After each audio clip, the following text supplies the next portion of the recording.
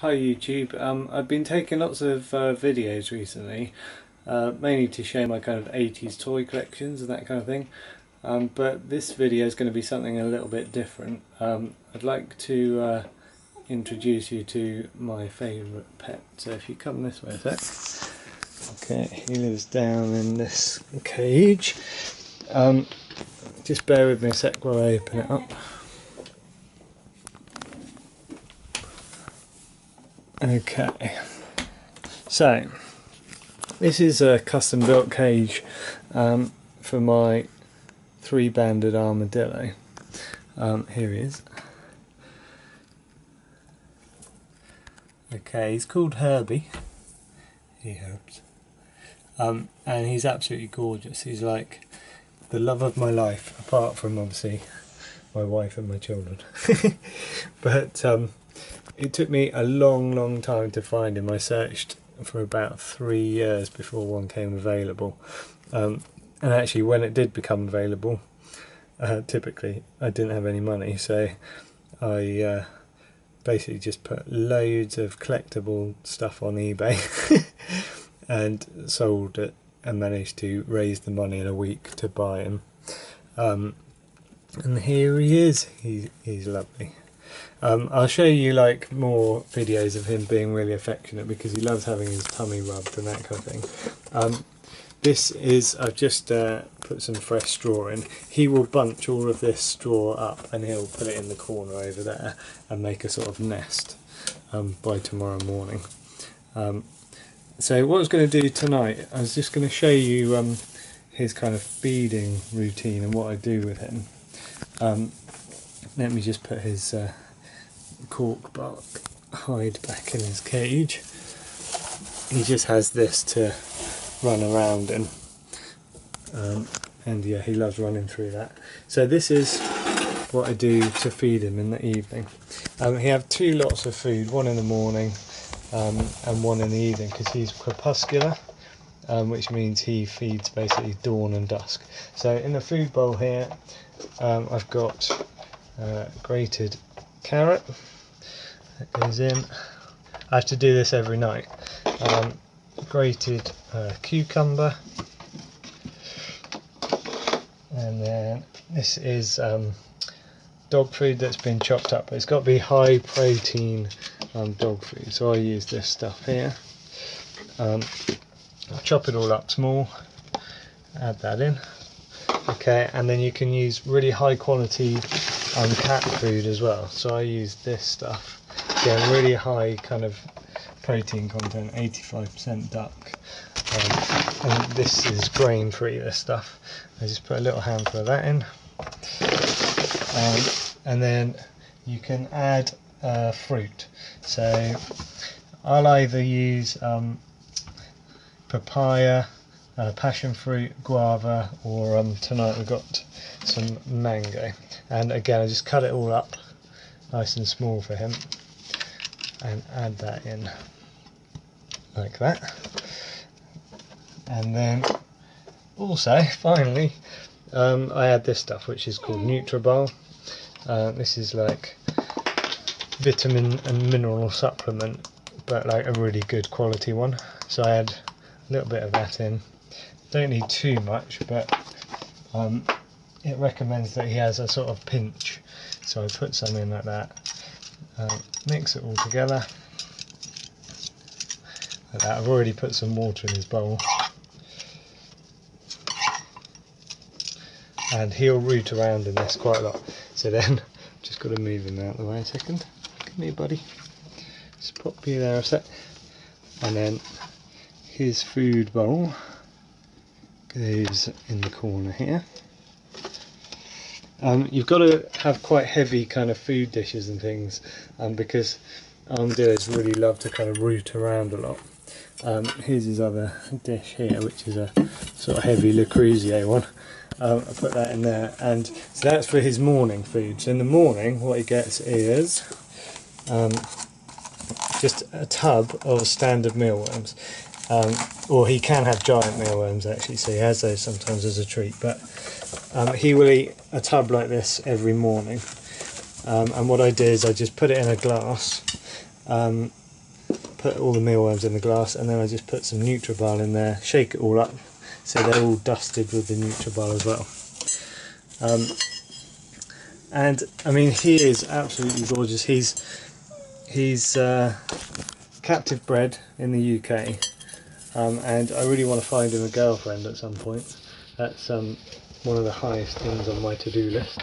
You can see here he's got a wheel. I made him a wheel, and he will run in that every night.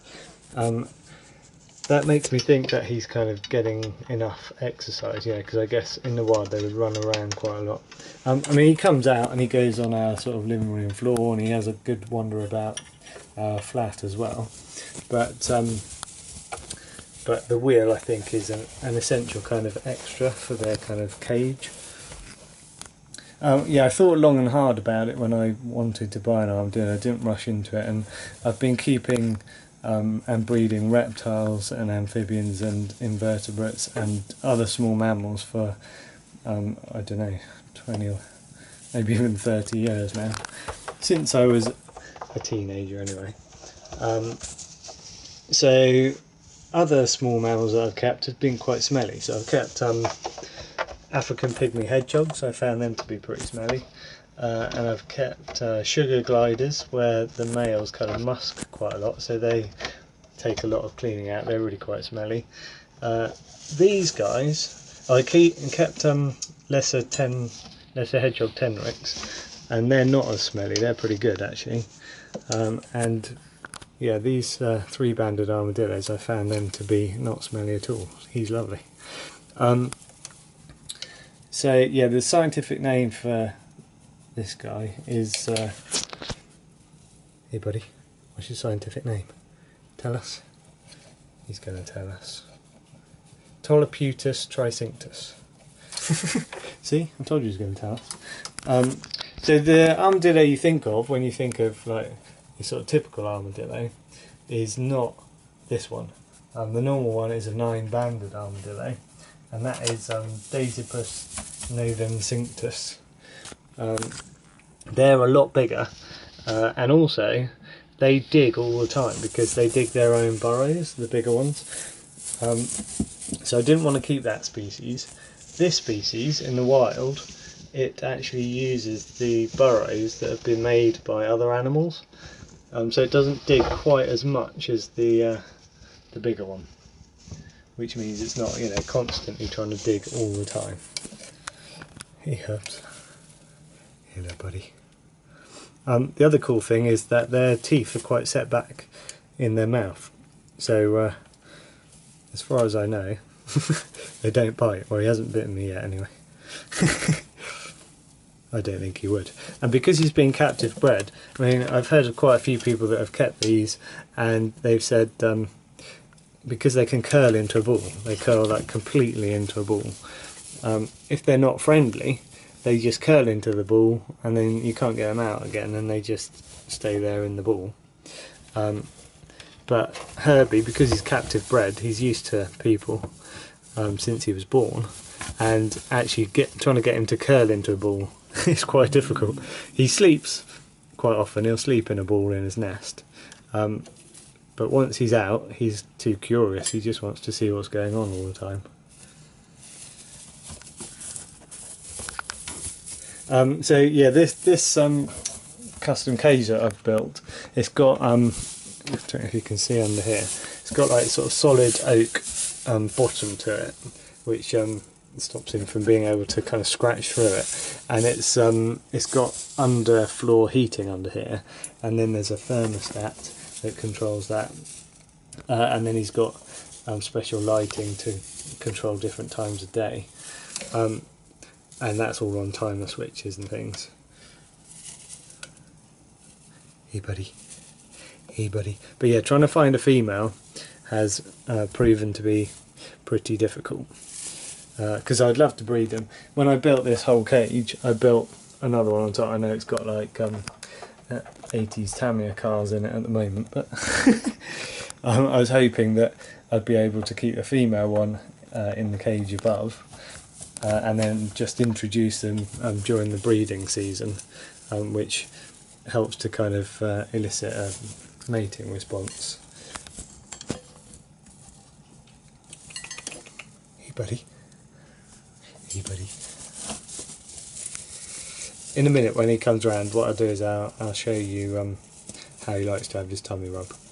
I was going to do it in a separate video, but I might as well do it in this one. Herbie, come here, buddy. They've got very sensitive hearing, and I don't know if you can hear, but they make a noise sometimes that it's very, it sort of goes. It's a bit like the noise that an otter makes, and I think it just like sort of vibrates. Here you go, look. If I do this, tickle him on the tummy.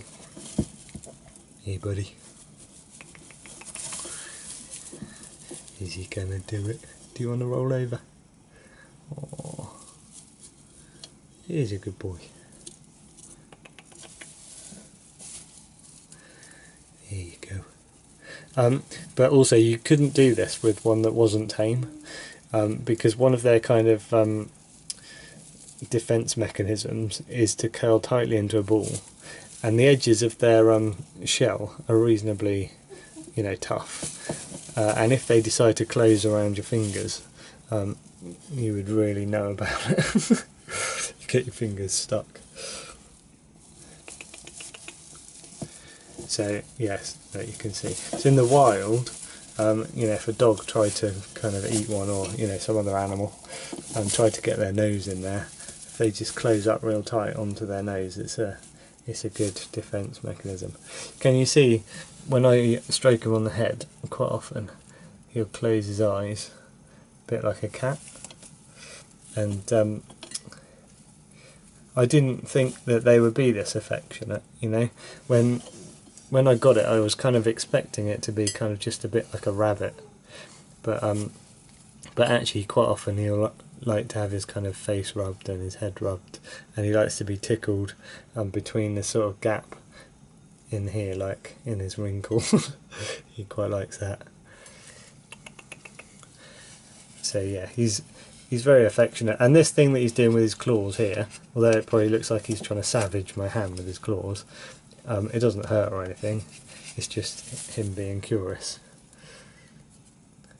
He's just saying hello. Hey, buddy.